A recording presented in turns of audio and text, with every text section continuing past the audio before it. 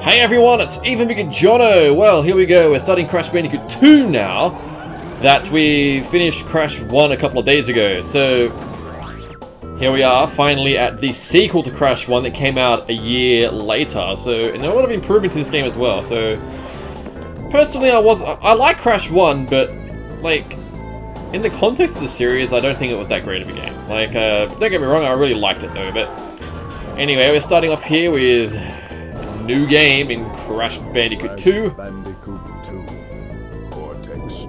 Cortex Strikes Back. Alright, let's go ahead and start a new game. Here we go. Small cutscene coming up.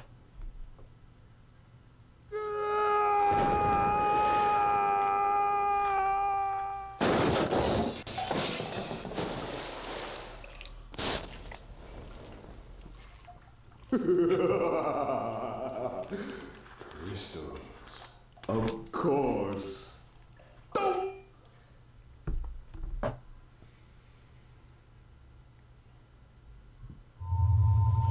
But Dr. Cortex, to reach full power, we need not only your master crystal, but also the remaining 25 slave crystals from the surface. How do you expect to retrieve them when we don't have any Earthbound operatives left? You fool! Do you think I'm unaware of the situation? If we don't have any friends left on the surface, then we need to find an enemy.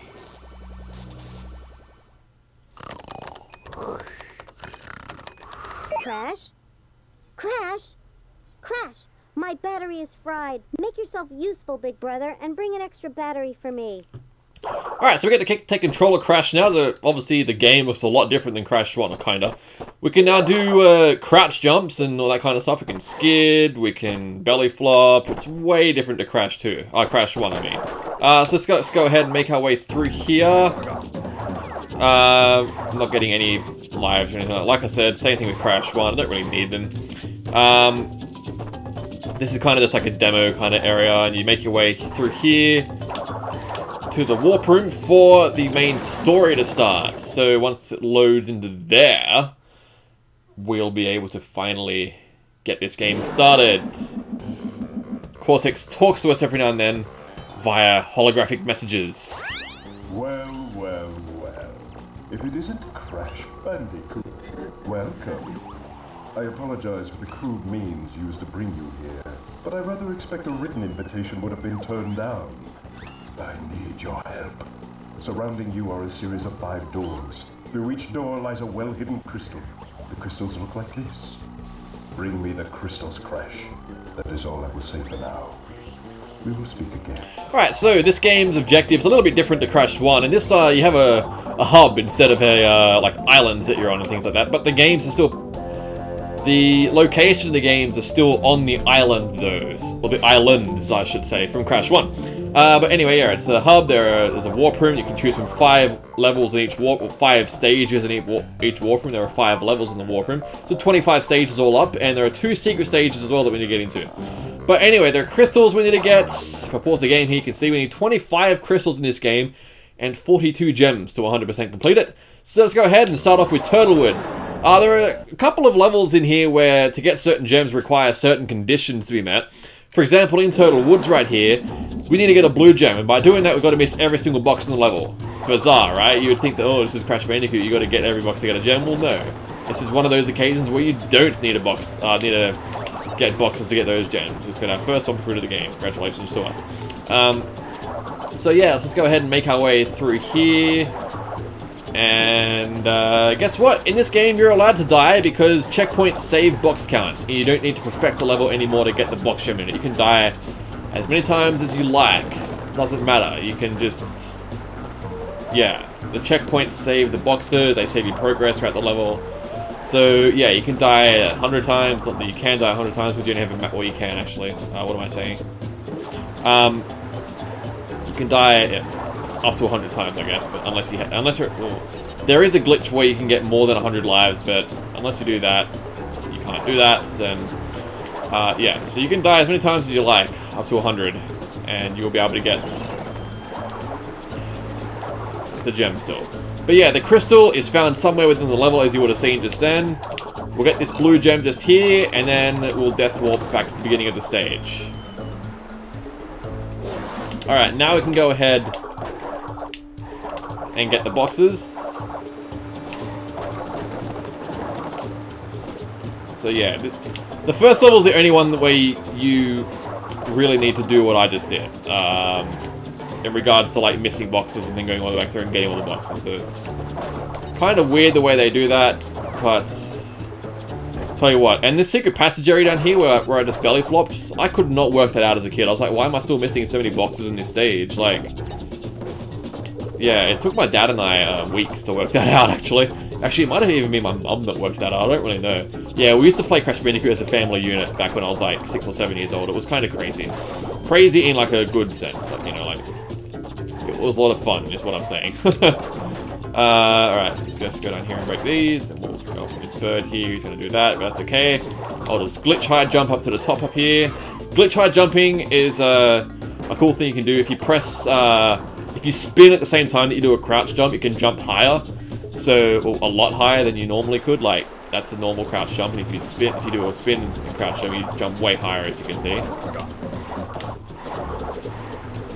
Alright, and bonus rounds, they're not optional in this. If there is a bonus round in the level, you must do it to get the box gem. Unlike Crash 1, where the bonus rounds were optional, you only had to do them if you really wanted to save the game. Oh. But in this game, if there is a bonus round in the level, you have to do it, and you can only do it once. If you miss it, you have to, well, if you miss the box in there or something like that, you have to leave the stage and go back into it, so that's the only downside to the bonus rounds in this game, I guess. Alright, let's just glitch high jump out of here. Crash can actually jump higher and further in the European and Australian versions of the game. I don't know why, but it sucks to be Americans playing this game, because he can't jump or run as far, I mean, jump as far or as long as the American version, and I don't know why that is. That's a really bizarre design choice to have as a difference between each version of the game, but whatever.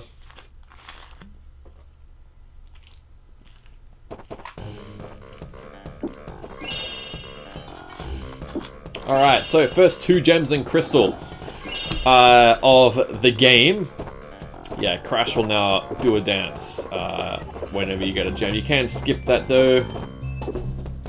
But anyway, Cortex will talk to us again. Well done, Crash. I knew I could rely on you. Now listen carefully. These holograms are hard to maintain. During the course of my intellectual pursuits, I have stumbled across a force that threatens to destroy the world. Crystals are the only means of containing it. The fate of the world is at stake. It is imperative, therefore, that you bring them to me.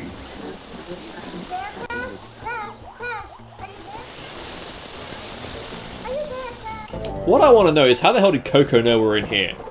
That's bizarre. Anyway, let's go ahead and go into the second level, which is Snow Go.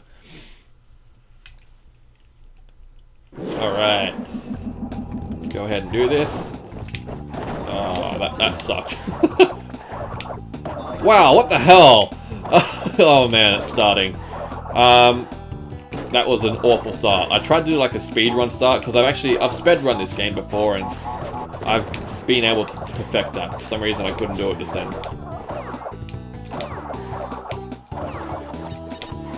But anyway, yeah, this is a snow level. There are good, bizarre ice physics in this game. They're okay, but they're not perfect. Let's go ahead and speed through this part here. What I'm doing right here is called a fast slide, which is where you let go of the directional pad as you slide and spin. You can get that red gem by doing that. But normally to get the red gem, you have to unlock a secret passage. We still have to anyway to complete the game to get 100%. Otherwise, we won't be able to 100% it. But that's basically just a speedrun tactic. I normally wouldn't do that in a Let's Play, but I'm doing it just because I like to be a show-off in this game, because one of my favorite games, and I like to just show off skills, I guess. It's kind of one of those things. Alright. That right there was a nitro detonator box. For those of you that don't know what a nitro is, I feel sorry for you. Nitro are those green boxes that kind of resemble TNTs, but they're not really TNTs. They blow up. Wow. They blow up on the touch instead of having a countdown. And obviously because of that, you can't touch the TNTs. You have to, touch the nitro. Sorry, you have to blow them up via a nitro detonator, or else you'll die, basically.